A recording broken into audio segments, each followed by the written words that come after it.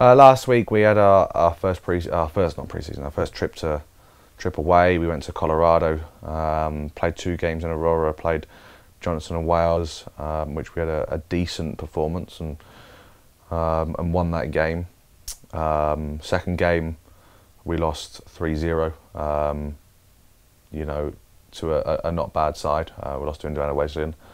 The performance wasn't really there from us, so we'll be looking to bounce back in the next game, which is Wednesday against Northwestern. Well, they'll be a good team. They'll work hard. They'll be organised. So we've got to make sure we match them with that.